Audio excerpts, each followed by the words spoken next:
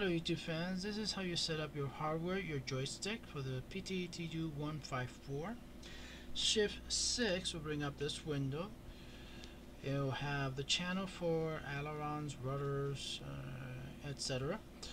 The type of joystick that you have will come up here. Just click up and it should pop up because you already have it installed in your system.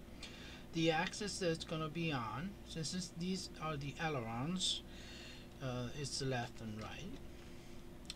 Then you go over here, you right click to open it, and then you left click to save it, and that's it for that. Then we go to this elevator. Make sure it's on the Y axis because it's up and down, and you right click over here and left click to save. And you go the rudder, make sure it's on Z axis. You'll go over here and save. Then you do the throttle. This aircraft has 3 engines, so it has 3 throttles. It should be on the slider right there, and then you just right click and save. And you gotta do it for each one if you only have a joystick with 1 slider.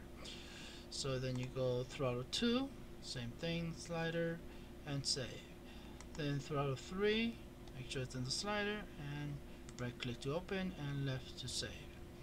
This reverse here is just in case your joystick is going backwards instead of forward. Let's say if you throttle up instead of throttling up, you're doing reverse engines, or if you're going up and it's going down and you go down and you go up, so you just change the direction. That's basically what that does. Over here you have settings to sensitivity, centering, and so on. So for the throttle, I put 0.01. I have 0.01 on there for reversed engines, so that way it will be more efficient when you're doing reverse engines. You can leave it at 0, but it's better it will be 0.01.